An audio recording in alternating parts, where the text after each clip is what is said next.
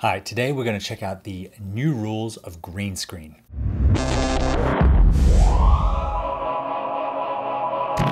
Back when I started as a TV commercial director, more than 10 years ago, green screen was a prevalent but incredibly painful thing. Green screens were made from plastic, they were shiny, they kept creases in them for a long period of time.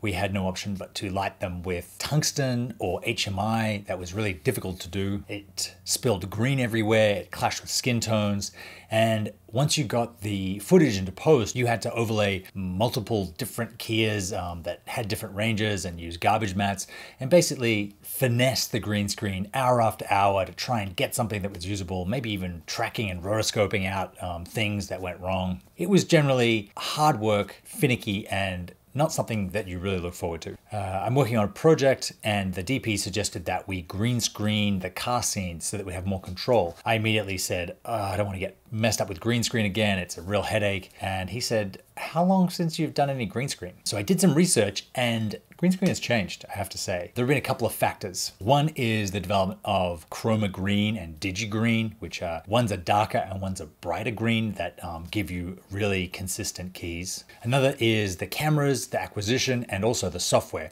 So I thought we would dive in today and see what are the new rules of green screen. Step one, start with the right material. Do not go and get a bed sheet from Target. Get a proper chroma key green if you're going to shoot outside and not have the control over the brightness. Or if you're shooting inside, get a digigreen and you'll almost have a nice usable key with probably the ambient coming in from your main lights. You should, however, light it separately, and if you can, light with green light. If you have RGB LEDs and you're able to light with green, you'll get the right exposure with much less brightness and as a result have less spill. You want your green screen and your subject to be at least 6 feet away from one another so that you're not contaminating your subject with spill from the green. And you want to light them separately. So you want to light the green screen with green, light your talent the way that you want, and have a nice clean separation between them. You definitely want to shoot in at least 4:2:2, but most probably RAW.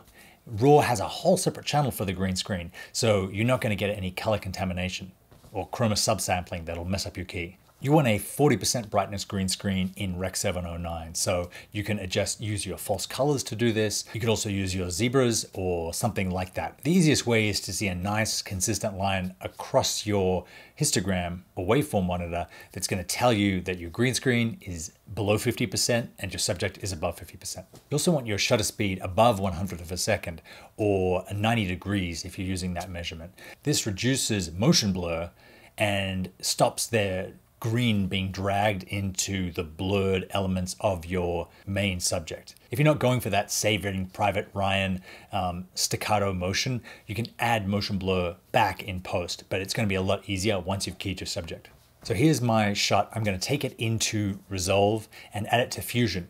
Now I'm just going to go to Matte and find the Delta keyer, drag it in between my input and output, and then use the eyedropper to select the green.